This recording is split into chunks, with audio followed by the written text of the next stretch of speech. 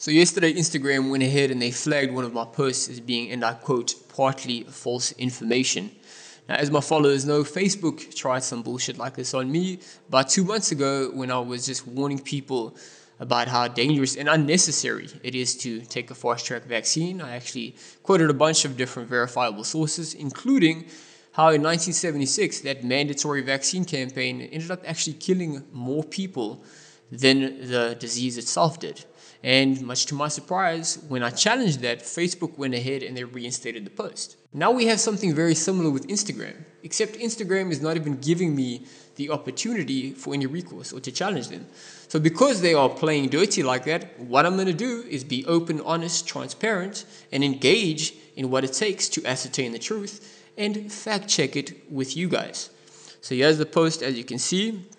Just a little comic meant to be kind of jab a little fun at how just totally ridiculous it is for the overwhelming majority to go ahead and get a vaccine, especially if you're a healthy person. And yeah, you see the guy ask, this will make me immune, right? And then the lady says, no, you can still get COVID-19. So let's take a look at that. Is there anything factually inconsistent about that? I mean, once you get the vaccine, are you going to be immune to COVID? And we see even in establishment media headlines here, CNN, yes, you can still get infected with COVID-19 after being vaccinated. Here's why. And I encourage you to go read it for your own context. Don't just blindly believe what I'm saying. BBC, same thing. This was published just this month.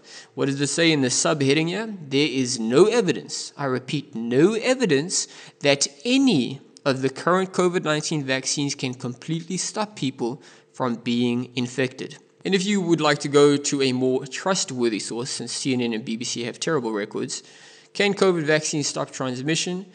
This is just from 3 days ago, 19th February 2021, and they admit it is possible that vaccines will not stop or significantly lessen the chances of infection, guys. The evidence clearly shows that it does not guarantee immunity. It may give you a couple months immunity, which is exactly what our natural immune response can do and has been measured in studies to do. So again, I see no logical reason why a healthy person should go ahead and get this vaccine, especially when it's not dangerous for the overwhelming majority of society. So let's go ahead and fact check the second claim.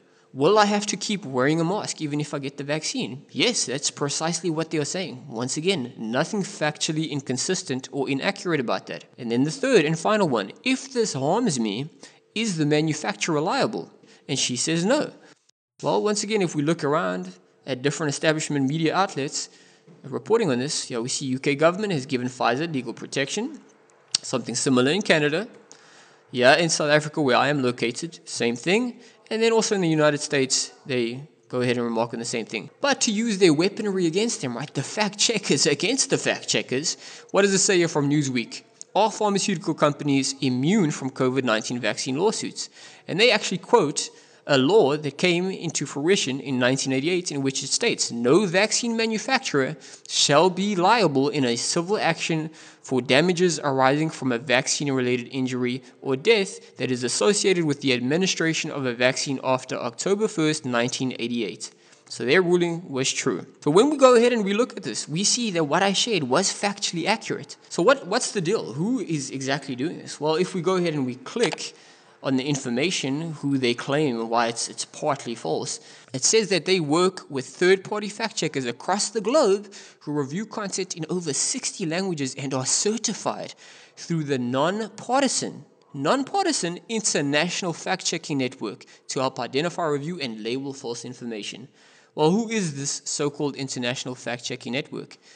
That is the Pointer Institute, guys. The Pointer Institute is heavily financed by the Bill and Melinda Gates Foundation. In fact, PolitiFact, the most prominent of these organizations, and Africa Check, which is particularly prominent in Africa, in South Africa where I'm located, were financed and started by a grant from the Bill and Melinda Gates Foundation. And this is significant because the Bill and Melinda Gates Foundation, they have huge investments in the same vaccine companies that are producing the coronavirus vaccines. It's just a very simple and basic conflict of interest. Always question these so-called fact checkers because they are not independent. And as you can see, sometimes they get it wrong.